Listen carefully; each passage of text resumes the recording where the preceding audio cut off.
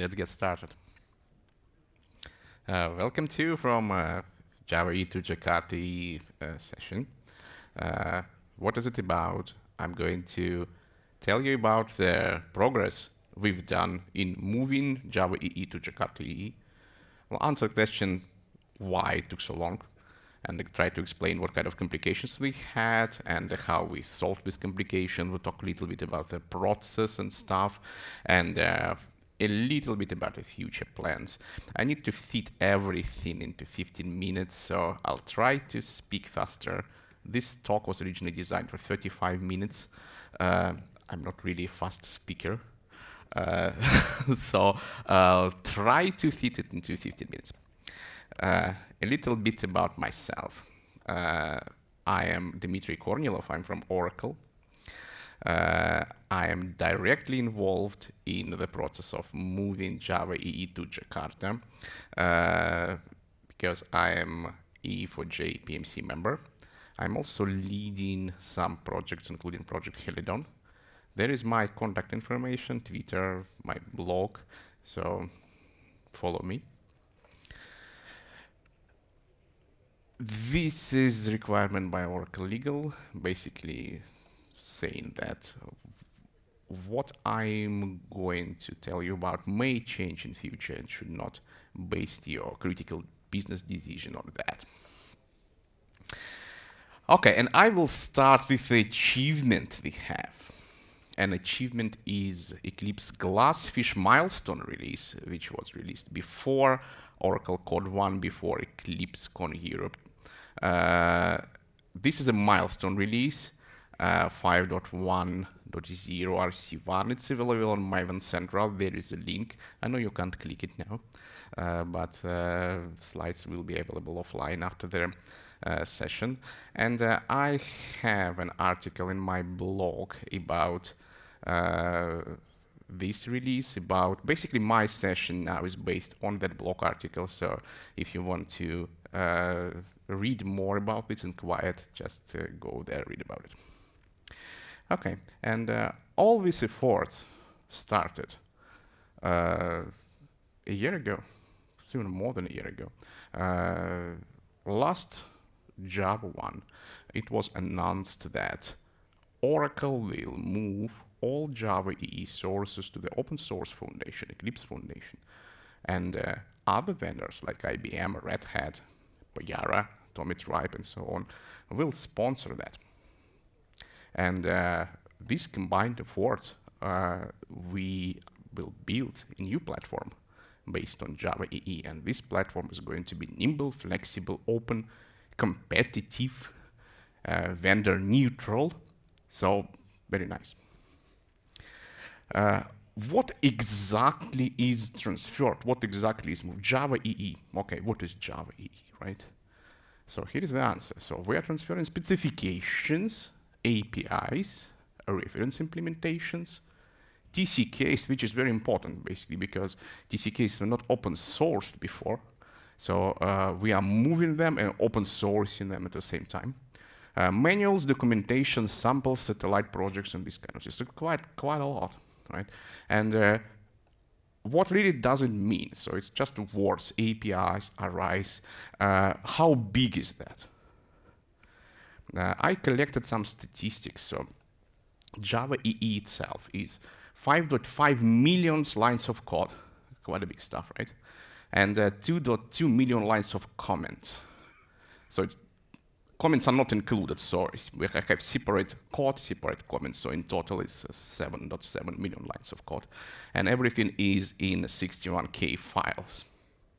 And CTS is basically the testing suite. 4.6 million lines of code. You see that test size basically comparable with Java EE itself. And 1 million lines of comments. So you can see that it's less commented than Java EE. And 34K files. So average file size is bigger.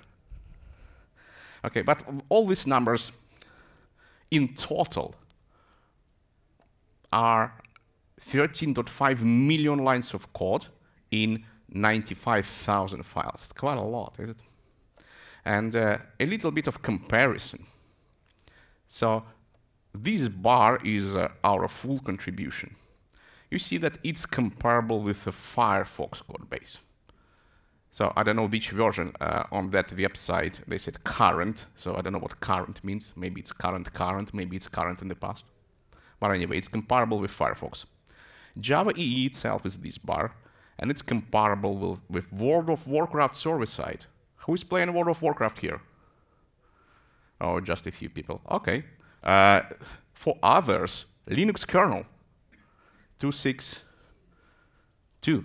Quite an old version, but gives the impression of the size. CTS test this bar comparable with Windows NT 3.1. It's quite an old stuff, but newer is Photoshop CS6.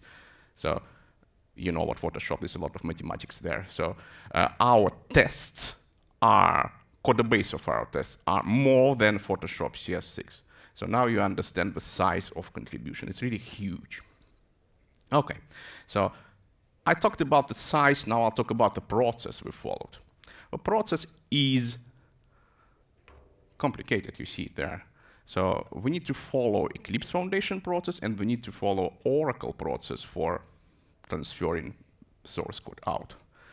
And actually it starts at the Eclipse Foundation with a project proposal, right? So we need to move about 100 something repositories, and Eclipse doesn't operate repositories, it operates projects, right? So we need to group up repositories into projects. How to group them up? This easy task is not easy, but we ended up in 39 projects in total. Grouping up maybe mainly implementations, like for instance, Metro contains about 9 repositories, all Metro related. JSON-B implementation contains repositories, JSON-B related, and so on. The main template was API projects and implementations, right? Another interesting problem they had is naming problem, how to name these projects.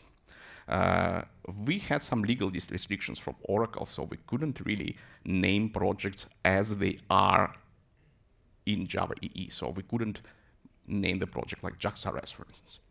So we came out with a template after some hard discussions that API projects will be named Eclipse projects for whatever, Eclipse project for JaxRS, for instance.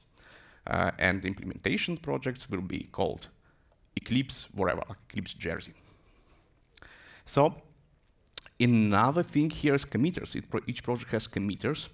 So we had to take committers from GitHub repositories, ask other vendors who we want to put as committers to the new projects, sort it out, include into the proposal.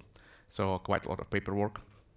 And after proposal is submitted, it takes about, I think, 3 weeks until the project is actually created.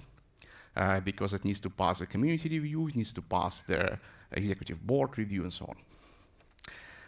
So you see that it's not really straightforward, right? Because I had questions like, why it takes so long? GitHub has an ability to change the owner of the repository. Okay, the answer is because we need to follow the process. Okay, in parallel, we started preparation at Oracle, and we need to pass the legal review, and we need to pass the corp arc review.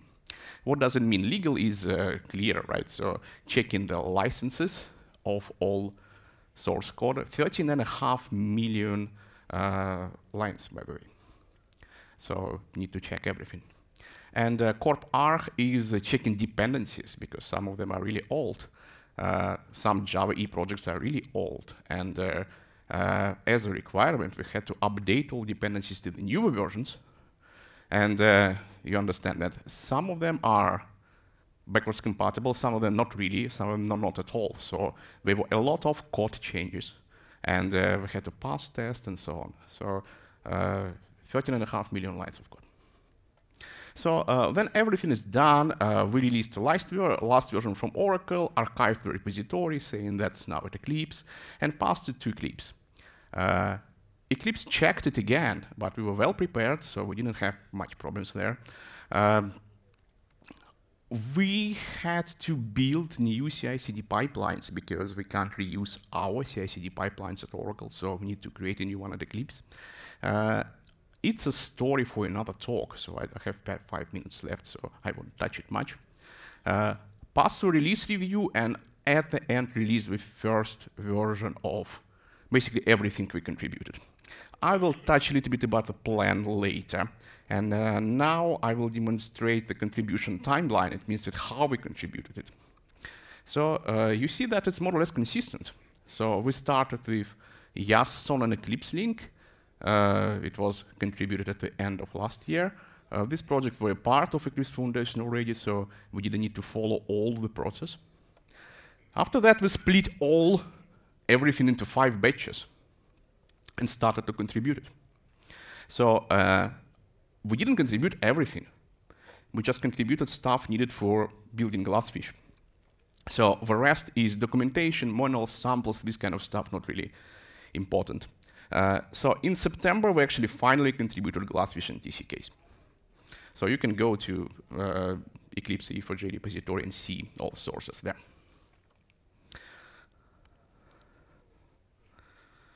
Okay, now let's talk about participation. Currently, we have 80 active contributors. What does it mean, active contributors? I've defined active as a person who has more than 5 contributions. And contribution is PR or bug or commit, let's put it this way. So we have 80 active people and more than 200 designated committers, meaning that people who contributed less than 5 contributions.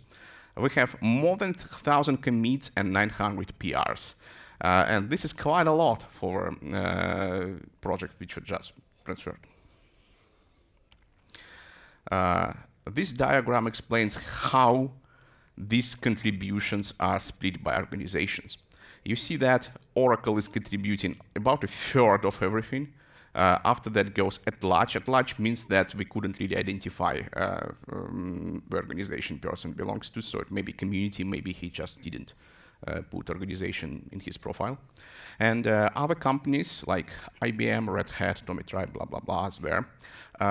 For me, it doesn't look right, so I would like to see all sectors equal. It's not like that. And the second graph is project leads by organization. Again, you see that Oracle is about half, and after that goes PR and others. So again, I would love to see it equal sectors. So this is the goal, right? And I was saying that I'll talk a little bit about the plan. So we have a plan of releasing the final version of Eclipse Glassfish. And you see the plan on screen. The last version is planned to be released at December 14th.